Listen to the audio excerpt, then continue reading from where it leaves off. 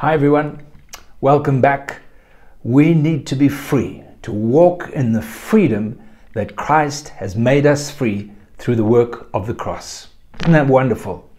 One of the aspects that's so important that we all need to understand is that when we were born in this natural world, we were born with our own personality. All of us were so different from one another.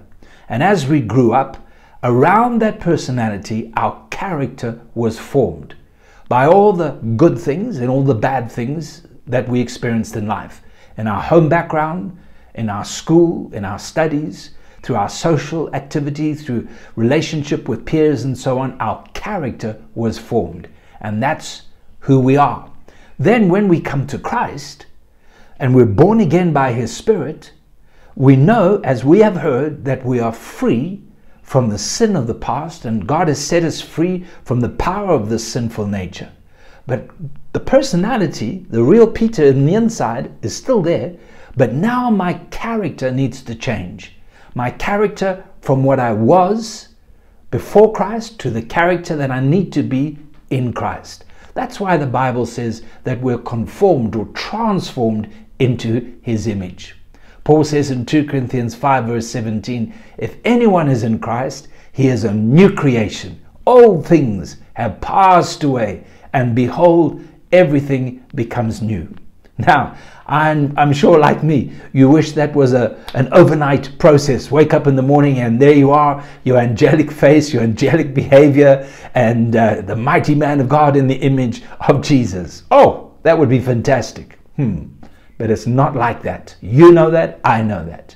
So we need to keep ourselves in this place where of attitude of heart, where we're allowing God to work in us, to change us on a daily basis. You know, Paul says in 1 Corinthians 15 verse 9, he says, by the grace of God, I am what I am, and His grace toward me was not in vain. In other words, he's not hiding behind his old character. He's not saying, hey, get used to it. This is the way I am. You have to love me. You have to accept me. No, he's not saying that.